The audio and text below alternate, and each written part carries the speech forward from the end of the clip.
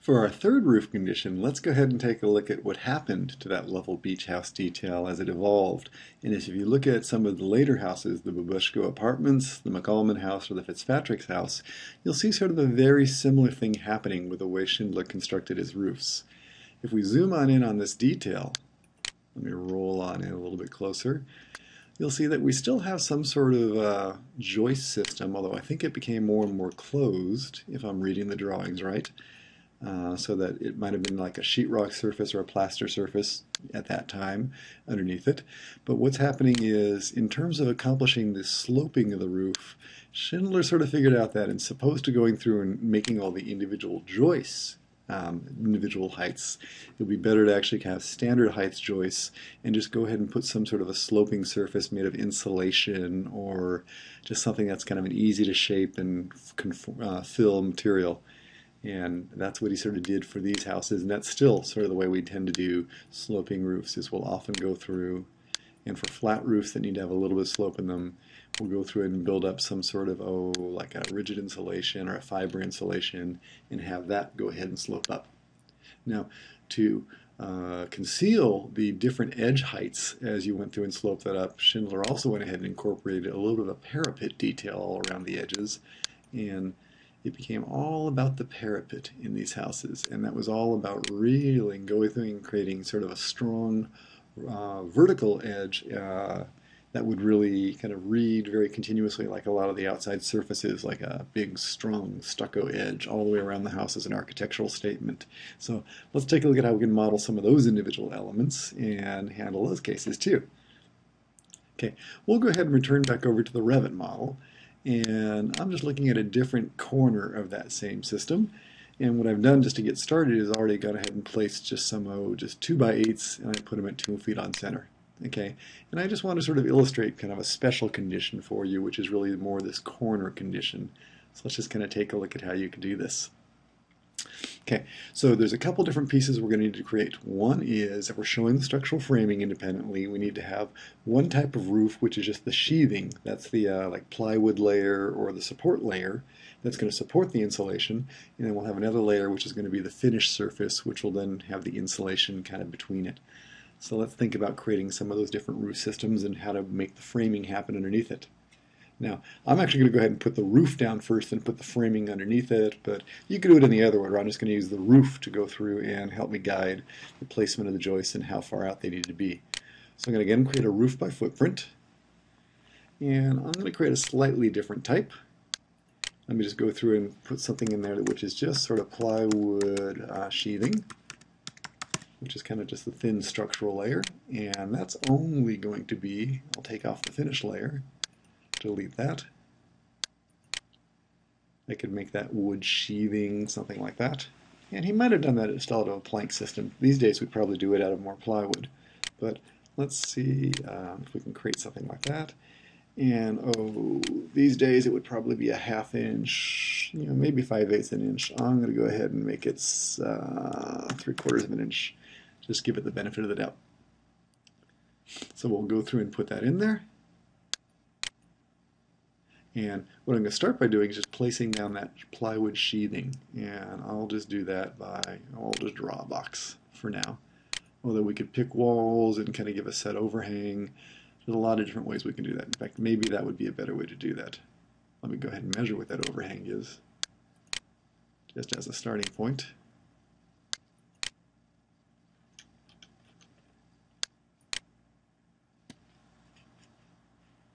Looks like I'm messing up right now, so let me undo that. See if I can measure from here to there, about 3'1". Kind of an odd dimension. I probably should have been a little more careful when I was doing my initial drafting. But I'll go through and put the edges in there. I'll give it an offset of like 3'1" on this side.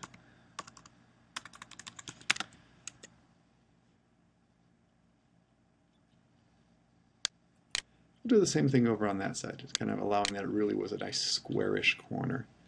Okay, on the back side of this, let me just go through and draw some lines, since we're not really completing the structure over there.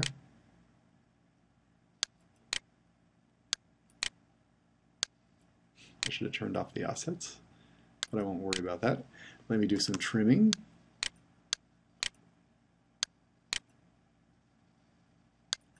Okay, and for the purpose of this piece of plywood, let me just turn off all the sloping. We're going to let that be flat. And its height is going to be, oh, what did I say the roof base was? I probably should have paid more attention to that when I went in. We can always adjust it later.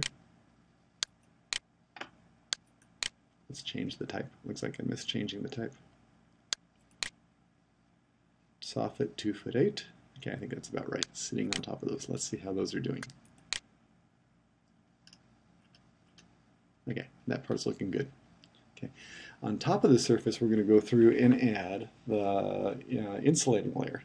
So in terms of that, let's go through and, well, actually what we're going to do is put the tar and gravel and put the insulation underneath it. The trick to this is that the insulating layer, we're just going to have to simulate in terms of what's going on, because in terms of creating these wall assemblies, it's hard to actually create something that has a varying thickness. So what I'll do is, again, create a roof by footprint.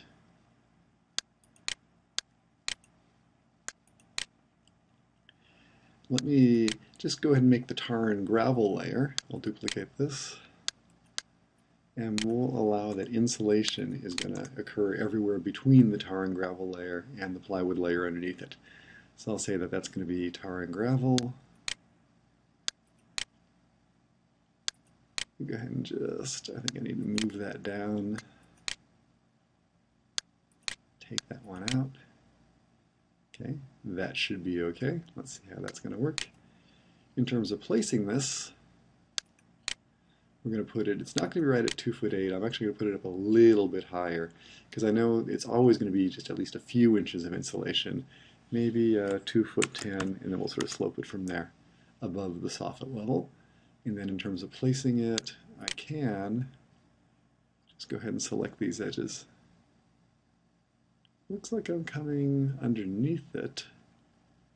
That has me a little concerned in terms of what's going on. Let's see how that works.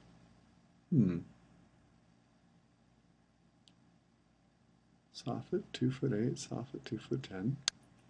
Should be right. Maybe I shouldn't be drawing in 3D. Let's try and finish that. Oh, before we do, let me turn off all the slopes. Okay, looks like that's actually doing okay. So I have this thin sandwich right now. Okay, and here's what we're going to do, and this is something that some folks were already doing a little bit in terms of trying to handle sloped driveways and things like that. If you know that you want to go through and create sort of some sloping surface, and it has just sort of points that can define the slope as opposed to just sort of a single uniform slope, what we can do is sort of choose the roof. In this case, I'm just going to choose the sloping piece, the tar and gravel piece, and I'm going to say basically modify sub-elements. And when I do that, I can start doing this. I can push and pull up on individual points. That's a little bit too much. I went under. Let's go back up. Let's say that's going to be 6 inches higher at that point.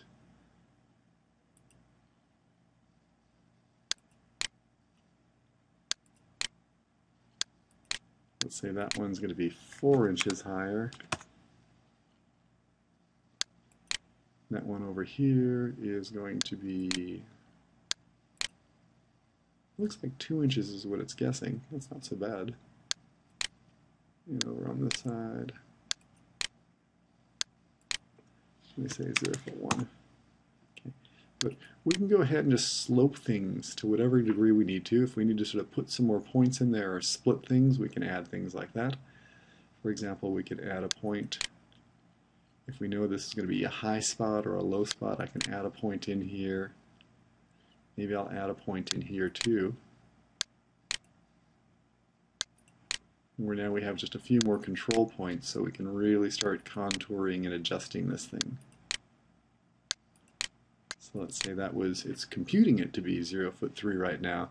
If I know that it's going to be a little higher or a little lower because it's going to actually dip there, I can kind of bring it down a little. Maybe bring that one up a little. Again, choosing it, saying modify. Looks like it's computing to be about 2.5. Maybe that's a high spot because we're going to run our water down from there. But the effect of doing this, and it's a little bit complicated to do this, but this is actually the way we do flat roofs when we're trying to slope the insulation around, is that's the other part of the roof.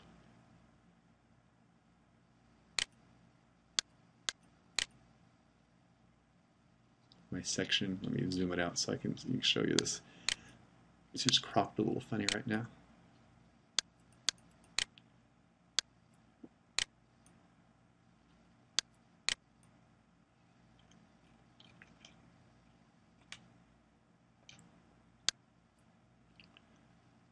So now it's a little hard to see in terms of what's going on.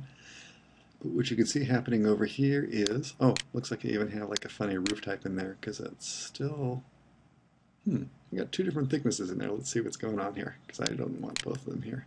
Did I mess up on the structure? Oh, I know what's going on. That's not that.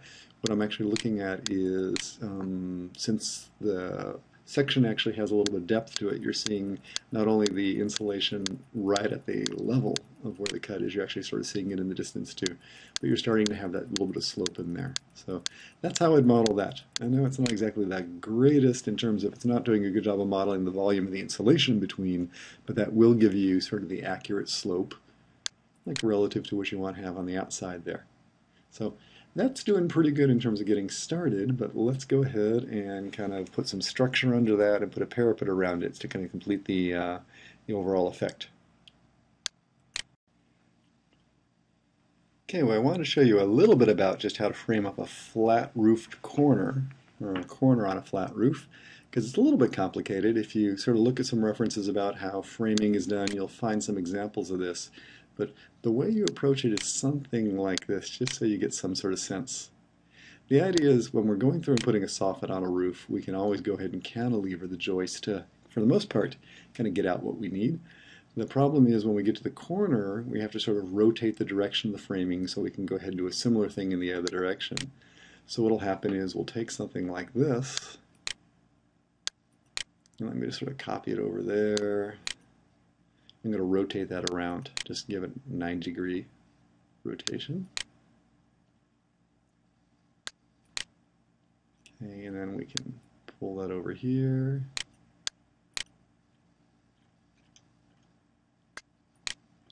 Pull that over on the other end to the edge of the roof here. Again, I could actually go through and repeat the roof in the other direction, or repeat the pattern of the joist in the other direction, kind of array that around. What we want to do, though, that's a little bit strange, is go through and think about how to actually make this corner. Because although I can go through and array these, let's go ahead and I will just choose to make, like 5 of them 2 feet in this direction. That's fine. The corner is always the hard part in terms of figuring out how to do that. And here's how we basically handle a condition like that. What we tend to do is we'll take a piece like this, we'll bring it on down, and what I'm going to do is actually rotate it at 45 degrees.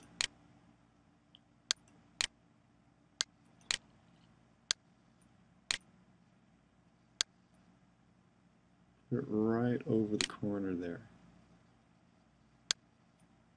Stretch that on out to make the corner. Okay, what I would actually do, this is kind of just a little point of framing niceness, is this one typically gets doubled up. So I'll put 2 of them in there. Did I get that right? Looks like they're a little bit overlapping right now, or not overlapping. Let me do an alignment so we can AL to align them. I'll pull those 2 together. Oh, it looks like I was thinking incorrectly. Alignment again. I'll get this edge to that edge. There we go. Lock them together. Okay, we'll have that diagonal piece. And then what will happen is we'll go through and sort of fill in the corner with pieces that look like this. I'll take a piece like this. I'll bring it over 4 feet, because that would be the next spacing pattern. Okay, that's a little long right now.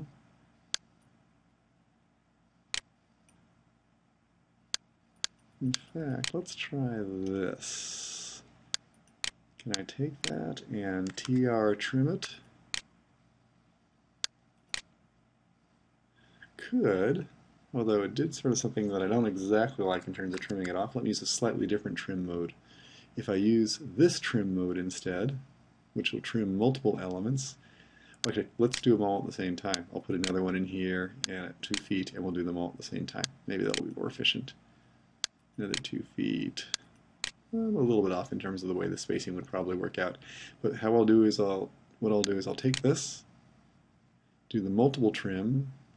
I'm going to use that as my trimming line. I'm going to trim this to it, and I'm going to trim that to it. Not so bad. I can then even take these two, control click them, and do a little mirroring. I can mirror them around that part. And now I can go back and fill in with these pieces. Either move those down or erase some more down in there to kind of fill in the gap. Okay. And that's how you go through and frame out a corner. The nice thing is, it's going to look good in 3D. We had all the elements placed at the right elevation already, so if you can, rather than placing all the elements again and worrying about the heights, if we already have some at the right heights and they're flat, just go ahead and use those and kind of copy and paste those around to kind of like create the framing diagram you need to kind of create the condition you want. Okay, final piece of this is to go through and just create some sort of a soffit wall that has like stucco on the outside. Let's kind of think about that. We should try to find some detail that really shows how it kind of comes together. Typically what happens is we have some sort of frame wall that's sticking up above and below, and the joists are sticking all the way out so that they're just sort of covered on the side. And let's see if we can kind of put together something that looks like that. So what I would do is, let's go to Home, see if we can come up with some nice wall type. Oh, what do we have in here that's available?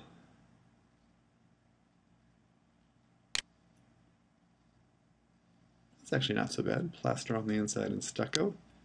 We can go ahead and change that around a little bit to be stucco and stucco if we needed to. It's 2x4, stucco, plaster, and lath. That's going to be pretty good. Let's go ahead and duplicate that. Plaster, soffit.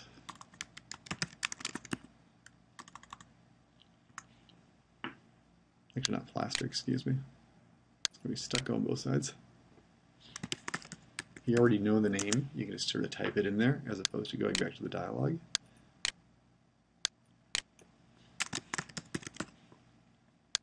Stucco it is. Say OK to that. As we're placing it, this is one where we want to think about sort of the, again, heights and levels and things like that. Those joists were at 2'8" above the soffit level. Let's go ahead and put soffit. Yeah, let's just even kind of go ahead and just put it at the soffit level. We'll have it come down to that. They're going to go up to soffit at 0. We can go ahead and bring it up to either soffit plus the distance or the roof level or the top of the parapet, however you want to go ahead and describe this. Let's say they're going to be going up to soffit plus 4 feet. 3 feet's probably good. Nah, say 3'6", just enough to cover it up. Okay. Now it's time to go through and place those walls. In terms of doing that, I can sort of get the edges. Let me say I'm going to get the core face of the exterior. That'll be to the outside face of the studs. Looks like I got to flip that. Flip that. Okay, and let's take a look at how we did. So what we have now is soffits that stick down a little bit too far in the scheme of things. Let's figure out why that is. We'll control click and take a look at that. Oops, looks like I didn't get that right. Didn't stick. Soffit at 0, up. There, that's probably pretty close. And now to just kind of check to see how those are looking, if we go to the section view, we'll see there are the joists. There's the roof. Coming over a little further, there's my soffit wall. Got the plywood. the framing, actually I'm not cut at the point where you can sort of see the joist kind of sticking out. They'd be coming out and actually supporting that wall, coming up a little bit higher than the top of the insulation, coming down as far as we want to kind of create the architectural effect we want.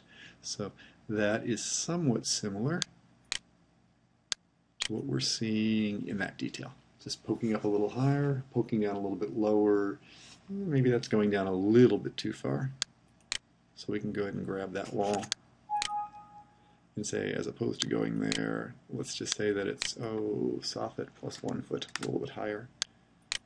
There's probably some definitive point that sort of matches his geometry where that would all sort of line up nicely. Take a look at that. Should have got that one too.